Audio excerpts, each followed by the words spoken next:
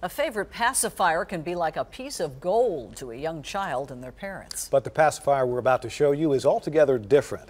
It is a high-tech idea being used to help premature babies learn to eat on their own. Channel 4's Ian Wright shows us how it works in today's Healthy for Life. He's such a good boy.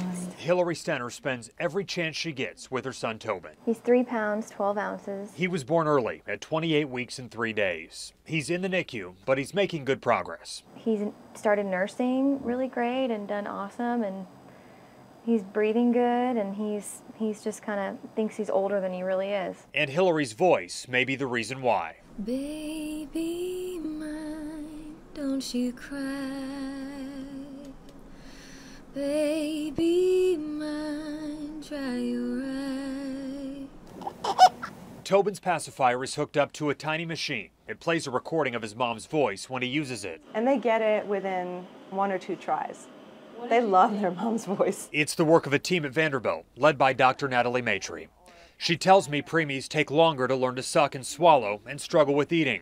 So they wanted to find a way to help them learn these important skills. You are my sunshine, my only sunshine. Her team studied 94 newborns, dividing the babies into 2 groups. One group got the musical pacifiers, the other group got regular pacifiers.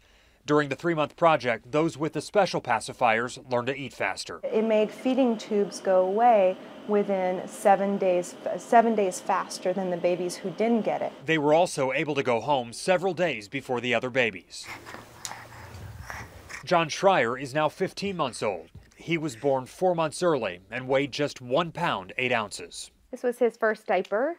You can see it fits in my hand, and this diaper was big on him. He also used the musical pacifier, and his mom watched as he responded to her voice. He would notice that it stopped and he'd start sucking again. So the point was for him to be able to learn how to suck and swallow so he could learn how to eat by mouth instead of through a tube, because preemies can't do that. And finally, after 134 days, he was able to go home. For us, it was a way, something we could do, that I could help him to grow and learn how to eat. And as Mom Hillary points out, a mother's voice is powerful. I sang all the time when he was in my belly, so it makes sense that it would be good for him to hear. Research has shown that babies as young as 28 to 30 weeks begin to recognize their mother's voice while still in the womb. Doctors say it's not just about the health benefits here, it's a bonding experience as well. I'm Ian Wright, Channel 4 News.